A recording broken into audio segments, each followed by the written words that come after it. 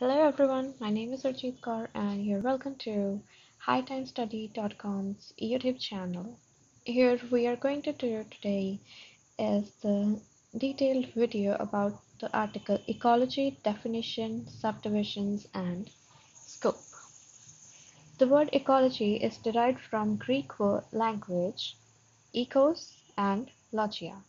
Ecos means house or place to live and logia means study of.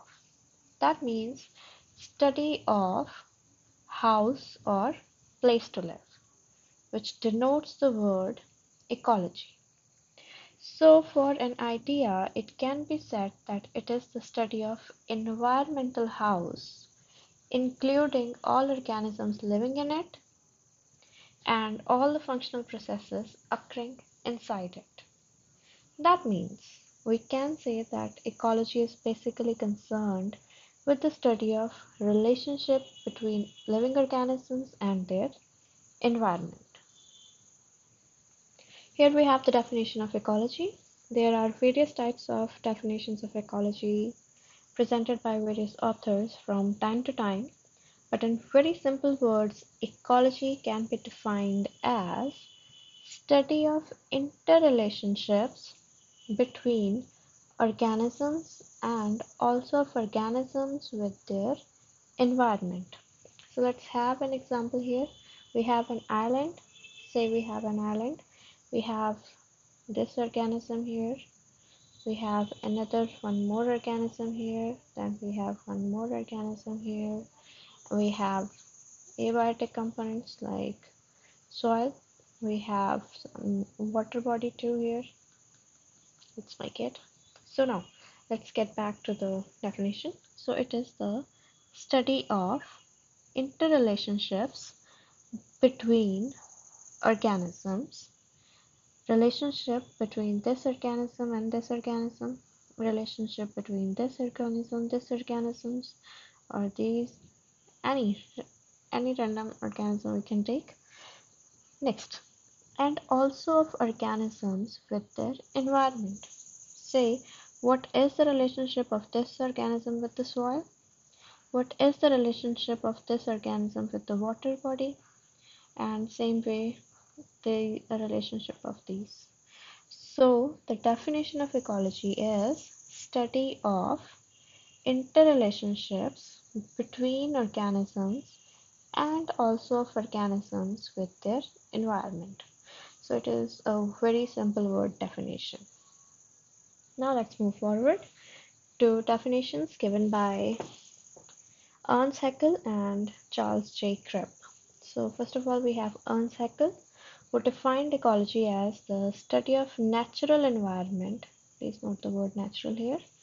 Study of natural environment, including relationships of organisms to one another and their surroundings.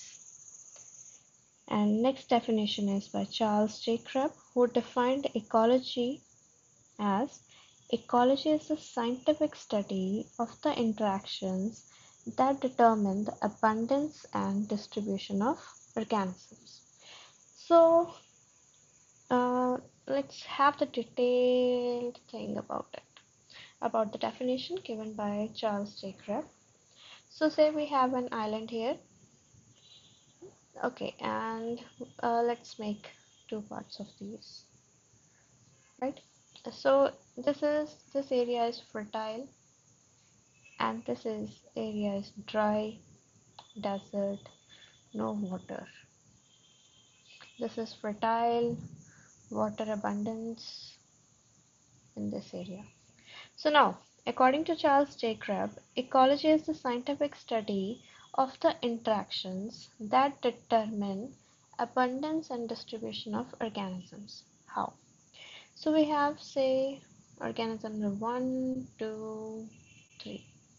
So now if they want to choose which area to live, this also lives in fertile soil, this also lives in fertile soil, but this organism does not live in fertile soil, instead live in desert. So fertile soil living. So both 1 and 2 will live here in the fertile water abundance, etc. here. So this is where they have to interact with the surroundings. They are adaptive to this environment, whereas the third organism is adaptive to desert environment, desert type environment, where it can live in no water conditions, say, and dry conditions it can live. But this organism number 3 cannot live in the fertile soil. So, according to Charles J. Krep, ecology is the scientific study of interactions that determine abundance and distribution of organisms.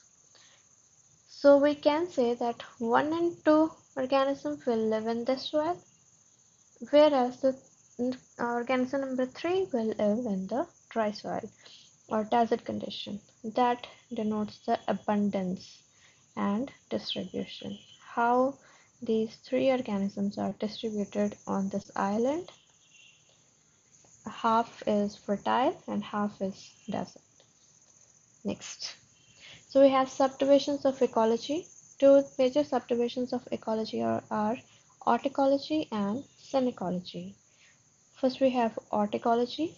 It is the study of individual organisms or individual species with relation to their environment. So if we take the island and we study one type of species or one type of individual organism, how it's what type of interaction it has with its environment, where it is living, in the soil, water, trees, what is the interaction of this organism with its environment, that comes under the ecology. In ecology, unit of study is individual species. This is something to remind. In ecology, unit of study is individual species, also called species ecology. Now there is definition of species. Species is a group of organisms which can interbreed, produce fertile offsprings. A species share a common gene pool. This is something to remember. We will do that in future videos, but for the time, definition is enough. Next. Second type of we were doing the subdivisions of ecology. So we have done ecology. Now we have is syncology. It is the study of groups of organisms associated together as a unit with relation to its environment. In syncology, unit of study is groups of organisms, and it is also called community ecology. Before we move on to the example, let's have the definition of community and population. Community includes all the populations occupying a given area, and population is a group of organisms of a species occupying a particular area at a particular time. So we have an island again here. We have this organism,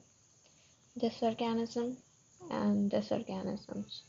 So as a unit, together as a unit, 1, 2, 3, together as a unit, how these organisms have interaction with their environment is studied under syncology, and the unit of study is groups of organisms. Next, now we have some important branches of ecology. Habitat ecology, based on nature of habitat, includes freshwater ecology, marine ecology, desert ecology, forest ecology, grassland ecology, etc. We are doing the habitat ecology here. Freshwater, marine, desert, forest, grassland ecology, etc. Next is population ecology, study structure and dynamics of populations. We have already done the definition of population here. Next we have ecosystem ecology. It deals with analysis of ecosystems structurally and functionally. We will do this in a separate video, but for the time, ecosystem ecology is the study which deals with analysis of ecosystem structurally and functionally. Next we have is conservation ecology, deals with preservation, management of our natural resources. Production ecology deals with energy flow and nutrient cycling within the ecosystems. So these are the important branches of ecology. Next, we have is radiation ecology. It is concerned with the effects of radioactive materials on both living systems as well as on pathways through which they are dispersed, including dispersal through abiotic environment. So, for example, we have a river here. Some radioactive material is thrown here. What will be the effect of this radioactive material on the water present here, on the soil nearby, on the living organisms inside this water? So this all is studied under radiation ecology, also called radioecology. Next we have is paleoecology, branch concerning with the ancient organism or organisms of past and their environment. Next we have gene ecology, studies genetic makeup of species or populations in relation to environment. Genetic makeup of species or populations in relation to environment. Next we have space ecology, concerned with development of ecosystem for supporting life, especially human life in outer space. So we know that International Space Station, a very nice example of studying the space ecology. Next, we have chemical ecology, examines role of chemical interactions between living organisms and their environment. Then we have is human ecology, study of relationships between humans and their environment. So lastly, we have a scope of ecology. Why we need ecology? Why we need to know the relationship among organisms and their environment? Why we are studying all this? So ecology has a significant importance in almost every important sector. Great importance in the fields of agriculture, forestry, wildlife, public health, animal husbandry, climatology, geology, etc. It provides valuable guidance for conservation of natural resources and related national affairs.